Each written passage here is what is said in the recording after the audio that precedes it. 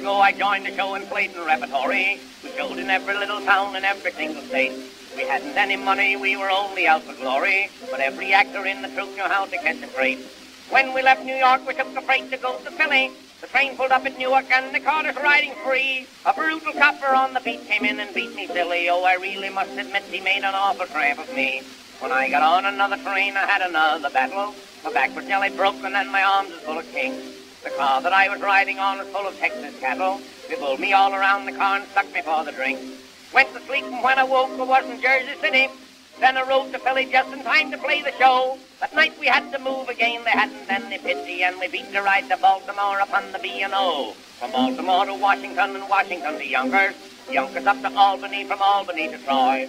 Troy we got another freight, we rode upon the bunkers to open at the Opera House in Alton, Illinois. From Alton to New Orleans, then to Butte, Montana. From Butte we went to Boston, there from Boston to St. Paul. St. Paul to San Francisco, then to Peru, Indiana, and from there to South Dakota where we played in Little Falls. Little Falls to you be damn, you mustn't think I'm swearing.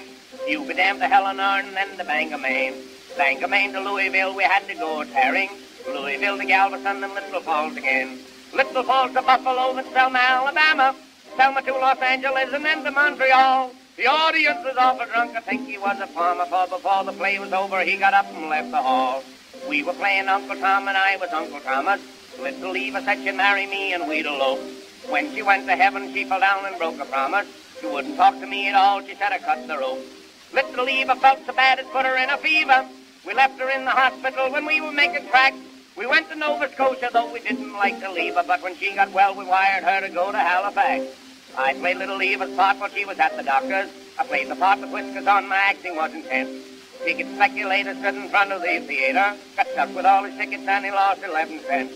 Then they made me leading man and learn the business quickly.